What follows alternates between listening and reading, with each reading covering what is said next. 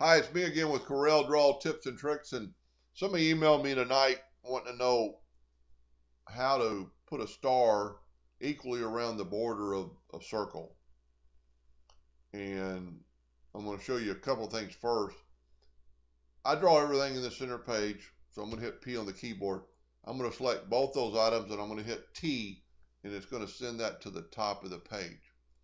Now there's two ways you could, or there's more than two ways, but one way you could do this would be to take your star, take you two lines, go from the center out to that edge, from the center out to that edge, take your parallel dimension tool and get your angle dimension, go from there to there, and then let go of your mouse and then go to there, and you come up with the dimensions of 15.66.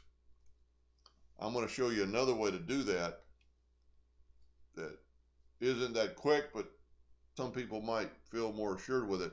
I've already pre-drawn a circle to save time in the video that's the exact size, or almost the exact size, of our star across the deepest tips, because this is what's going to be relative.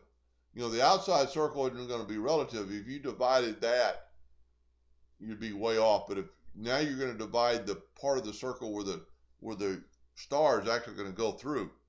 So that circle that I pre-drew is 10.994. 10.994 times pi is 3.14 equals 34 inches, 34.52 inches. So that circle, if you cut it out and made a wheel out of it, when it would roll on the ground, it would roll, 34 inches. Now we're going to divide that by our star, which is 1.5 inches, and we come up with 23.01. And I'm rounding some of these things off, and I'm going to show you the difference. So we're going to round that to 23. 360 divided by 23 is 15.65. And if you remember, the angle we just did was 23.66. So 1/100th of it off. So we need, if we remember 15.65, we're going to click on our star and make a duplicate of it, Control D. We're going to double click on it and we're going to move our rotation to the center. Sometimes it doesn't look like it gets on the center, but it actually did. Now we're going to go up here and rotate this 15.65. Now inside of Corel, I don't know why it doesn't do this, but it make a duplicate, it doesn't do it the first time. So you know what, I went 16. Let's back up here. Let's change this to 15.65. Now Control D, and we're going to rotate it this time double that, which is 31.3.